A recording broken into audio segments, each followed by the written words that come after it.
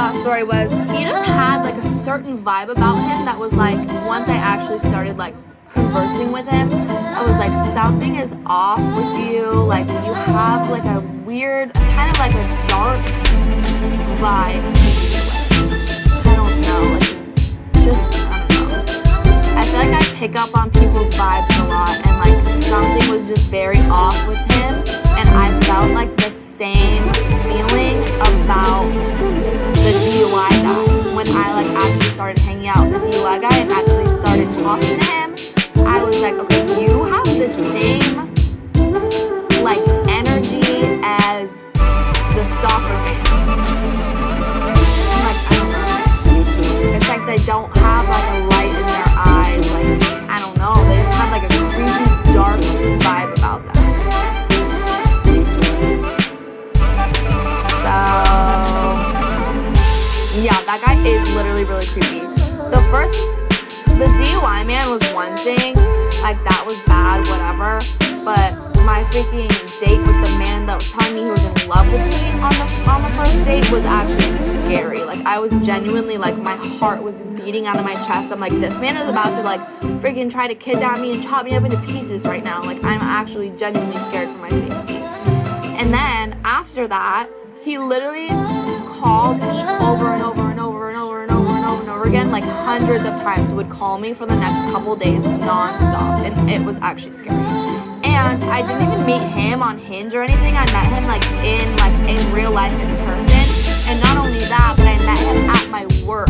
So I was like serving, and he was like my customer at my table, and I was like, oh my gosh, that guy's so cute. And then I was like, oh my gosh, I'm his server, like that's my table that he's sitting at. He was like having dinner, or he was having lunch with his dad, and like they were so normal and nice. I liked it. Obviously, I didn't like talk to him that much. I was just like, you know, taking the order and whatever. That was really it.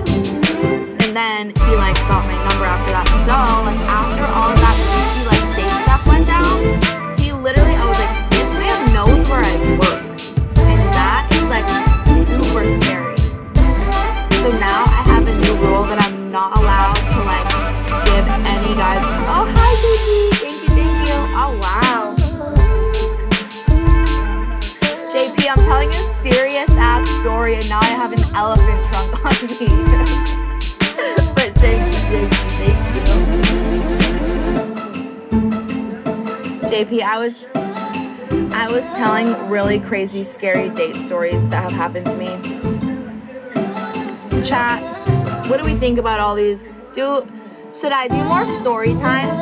Should I post more story times of like my crazy stories and experiences? You don't want to hear them? Let me know when you're done. Okay, at least Ben likes it. I feel like if I was watching this, I feel like I would have been pretty entertained right now.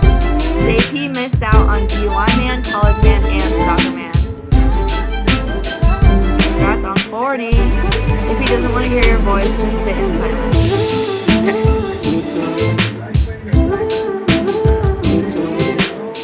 You're lucky you can pick up on energy and can avoid things before they get worse.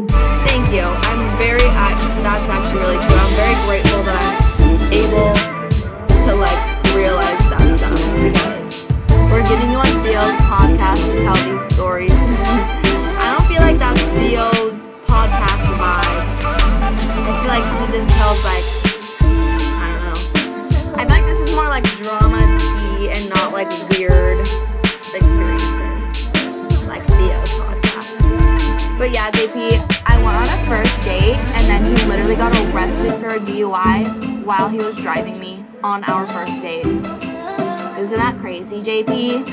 That's basically the gist of the first story that I told. The second story was, Christians call it discernment. Yes, I definitely have discernment.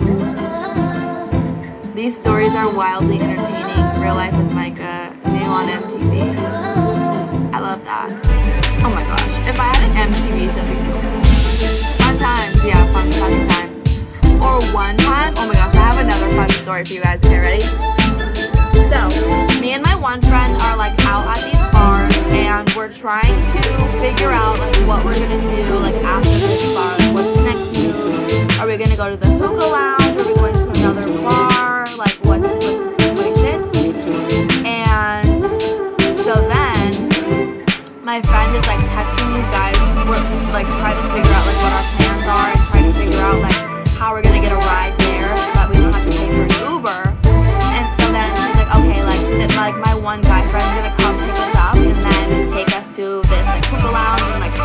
pay for everything, like they'll get us in, it'll be so fun, whatever. I'm like, cool, perfect. And then we're like sitting there waiting to be picked up, and he pulls up. Guess what this man is driving? Guess what this man is driving, you guys? I'll just wait for a couple guesses. You guys, you gotta guess.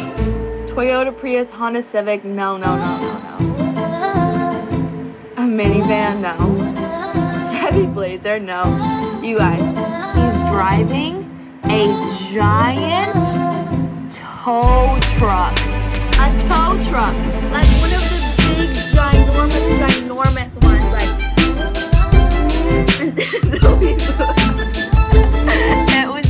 it was one of the craziest things I've ever seen, for sure. So what do? We hop on in the front seat of the tow truck, and then we drive to the hookah lounge in the tow truck, and like, to park it, you have to like, it doesn't even fit in like a parking spot. If you had to find like street parking, it took up like the whole fucking block, basically. Can't tow a tow truck, you can park anywhere. Oh, true. Yeah, but that was wild too. But that's really all the drama about that. Actually, well, and then after that, yeah, tow truck man. But I wasn't like talking to tow truck man. It was just like my friend's friend.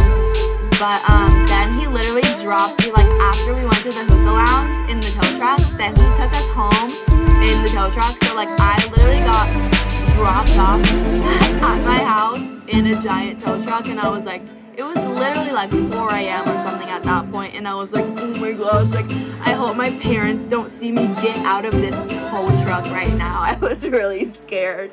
I was like, I'm gonna be in trouble. I'll pick you guys up in my work car. No, like, literally. And he didn't even tell us. Like, you could at least be like, hey, like, I'll pick you up right now, but like, just so you know, like, I'm driving my tow truck. Like, no. He just pulled up, like, so casually, like, it's just nothing. What's worse, the tow truck or the cop car? Ugh. I don't know. I think that, I don't know. Actually, I had a great time in the tow truck. I was playing my music. I had the off. I was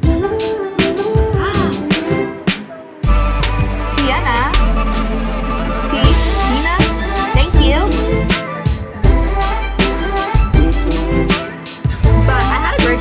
I was playing my music, I was vibing out, and then in the cop car, I was chatting it up with the police officer the whole time. We were best friends by the end of it. We were having so much fun. We were laughing together.